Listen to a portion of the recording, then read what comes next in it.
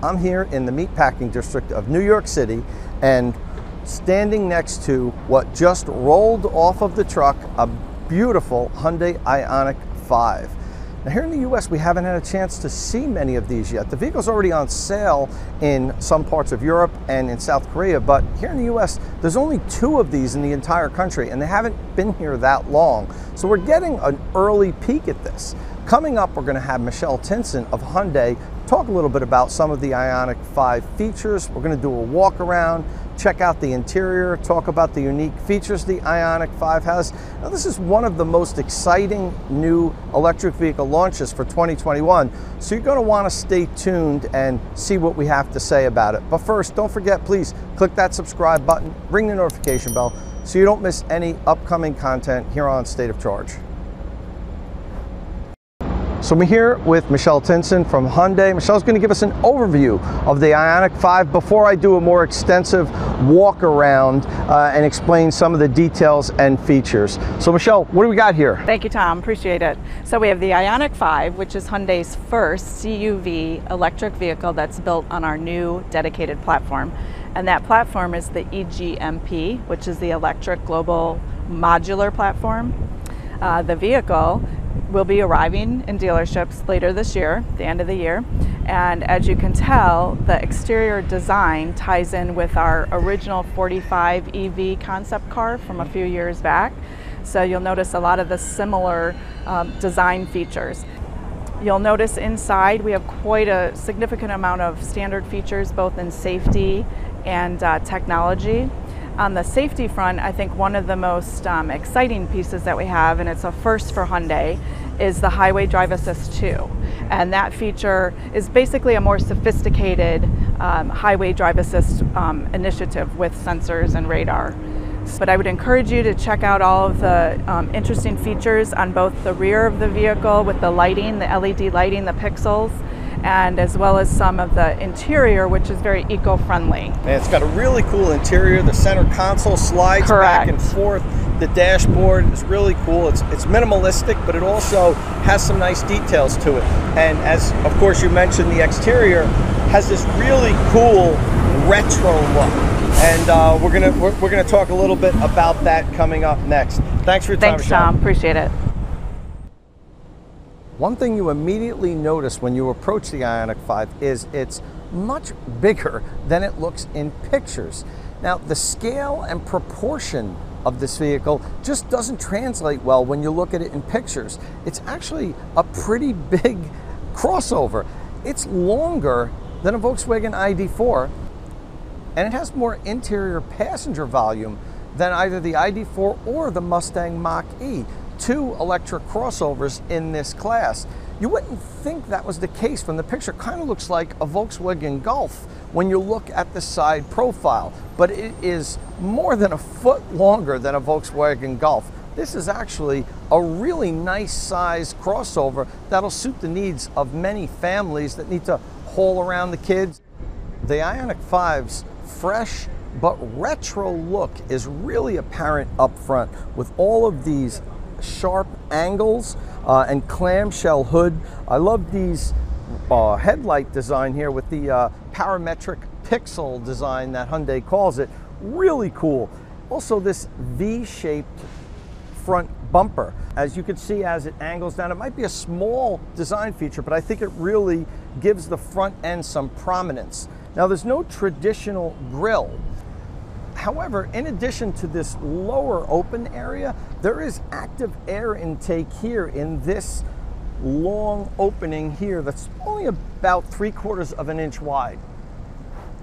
The modern but retro look continues on the rear of the Ioniq 5.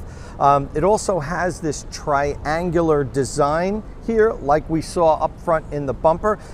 And the parametric pixel theme can also be seen in the rear with all of these tiny little LED lights.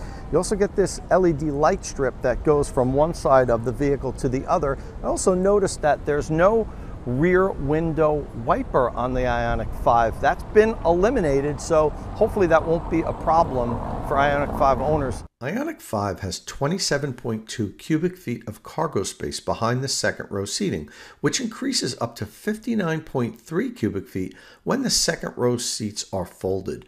The 60-40 split rear row seats can slide forward up to 5.3 inches and offer a greater angle of recline.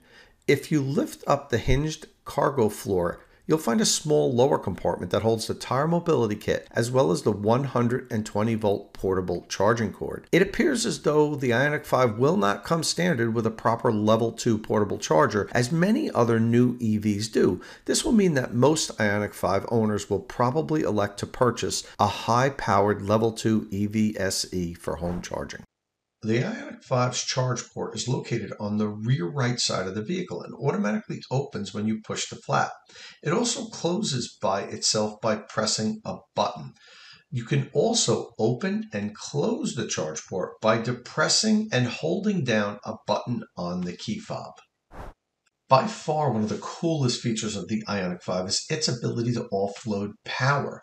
Using the provided J1772 adapter, you can plug an extension cord into it and power things like laptops, camping equipment, lights, power tools, and other small appliances. The Ioniq 5 has a sharp-edged design element that extends from the A-pillar to the front of the hood, and it gives the appearance of being where the hood ends. However, that's not the case. The vehicle actually has a clamshell style hood that when open, you can see extends all the way to the top of the wheel arches. There is a frunk up there under the hood, but don't get too excited. It only holds 0.8 cubic feet of cargo. I wondered why it was necessary to have that high rear shelf towards the back of the frunk, so I popped open the plastic compartment and I could see the power electronics that are located right on top of the front traction motor. The door handles on the Ioniq 5 are flush but automatically present when you approach the vehicle with the key in your possession.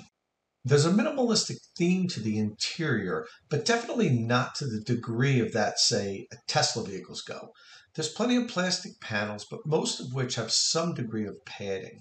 Both front seats fully recline and have leg rests that extend outward. The Ioniq 5 has two 12.3-inch display screens that are located side by side, one for the driver's display and the other is a touchscreen for the infotainment system. There is a physical on-off button, and climate controls are touch sensitive. However, just above climate controls, there is a strip of physical buttons that controls the navigation system and media. Regenerative braking paddles on the steering wheel are standard equipment as they are on the Kona EV and Ioniq Electric. Another super unique feature for the Ioniq 5 is it has a magnetic board to the left of the driver's display where you could place magnets and hold notes and pictures like you would on a refrigerator. The drive mode selector is on the steering wheel and it allows you to toggle between sport, eco, and normal drive modes. Take a look at the range estimator on the top right-hand corner of the driver's display, and you can see that the estimated range changes as I switch between the three different drive modes. The panoramic glass roof has an automatic closing sunscreen that uniquely closes in two pieces from the front and rear of the vehicle. The center console has a wireless charging pad and two USB power ports. Up front, there's a USB power port and a 12-volt power outlet. There are two additional USB ports for rear seating passengers, and if you get the limited trim, which is the top of the line, you get a 16-amp power outlet below the rear seats. And I held what may be the best news for last, and that's charging the Ioniq 5. Hyundai is offering Ioniq 5 purchasers and lessees 2 years of unlimited 30-minute DC fast charging sessions on the Electrify America charging network. You may ask, well, why are they only giving 30-minute free charging sessions? Why not just unlimited for as long as you need? Well, that's because the Ioniq 5 charges so quickly, you don't need more than 30 minutes.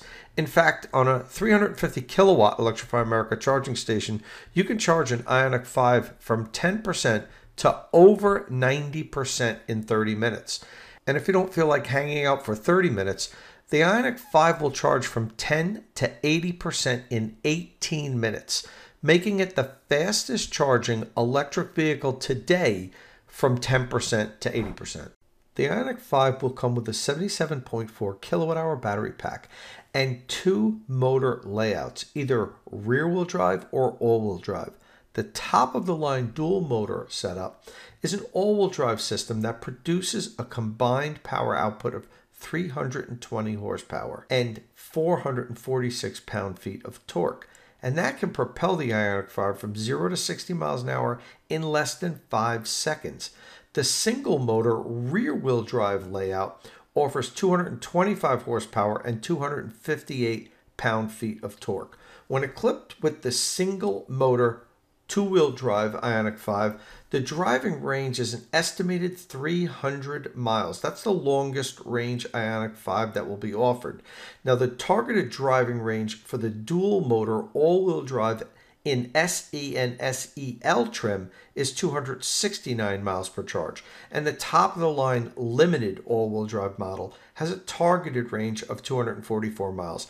I say targeted on all of these estimates because Hyundai has not announced the official EPA range ratings for the Ioniq 5. All configurations have a top speed of 115 miles an hour and can tow a trailer with a capacity of up to 1,500 pounds.